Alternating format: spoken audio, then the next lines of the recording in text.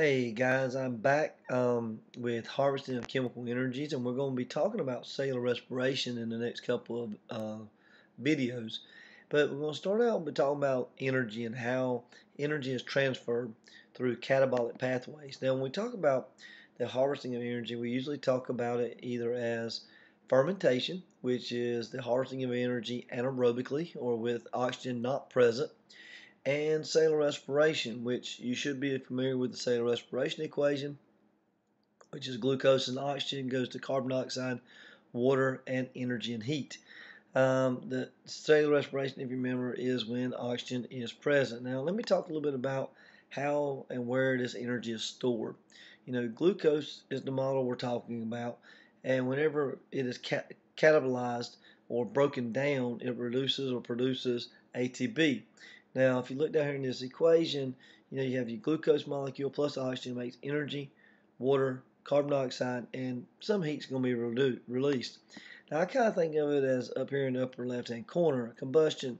Whenever we set something on fire, if you got your fuel, you add oxygen and a little bit of spark, then it starts to burn and releases carbon dioxide, water, and heat. Well, respiration is exactly the same thing, in which you have your fuel, which is your glucose molecule, your carbohydrate. You add a little bit of spark, an ATP. You add enzymes and oxygen, and it creates more ATP, which oftentimes it releases carbon dioxide and water. So respiration and combustion are very similar in how they occur. They both occur most effectively when oxygen is present, of course. Now, how do we harvest energy from the fuels that we eat? Where do we get these fuels from? We get them from things we eat, right? So where do we harvest these fuels from? We do this by moving electrons. And as electrons move, they carry energy. And that energy can either be used to make new bonds, it can be used to release heat, or it can be released as heat, or it can be used to harvest as ATP. Now, so if I have these two macromolecules down here at the bottom, and we were to move an electron from the yellow one to the blue one, the yellow one will be losing an electron, the blue one will be gaining an electron, and what's going to happen is the one that loses an electron actually becomes more positive, and the one that gains an electron actually becomes more negative. Now, when you lose an electron, you're said to be oxidized, and when you gain an electron, you're said to be reduced because of the negative number, right? And that's called oxidation and reduction, and that's really what this video is about. Now, the unique thing about oxidation and reduction is that you never see one without the other. They're kind of like yin and yang. So when you see oxidation and reduction, sometimes they are referred to as a redox reaction. A redox reaction is a reduction and an oxidation reaction. They always occur simultaneously.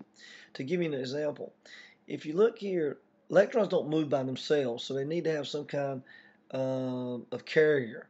And hydrogen is often the carrier in most reactions. And if you look at the equation at the bottom, you got glucose plus oxygen goes to carbon dioxide, water, and ATP. If you notice here, glucose actually gives up a hydrogen, right? It gives up a hydrogen, so it's being oxidized. It's giving up an electron. And oxygen actually accepts a hydrogen, an electron, so it's being reduced.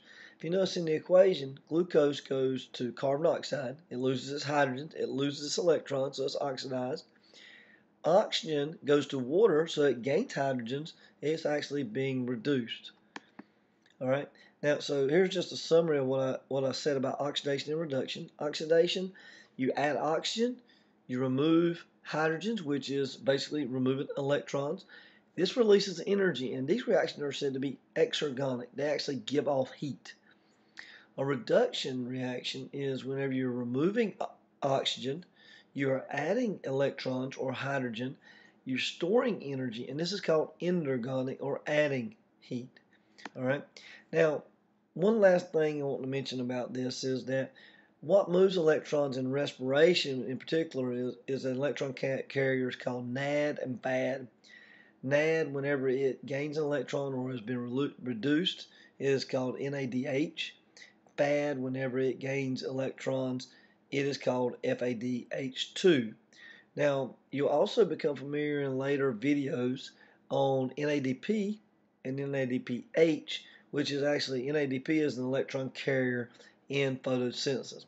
Anyway, I hope this has given you a brief overview of the redox reactions, and I will see you soon.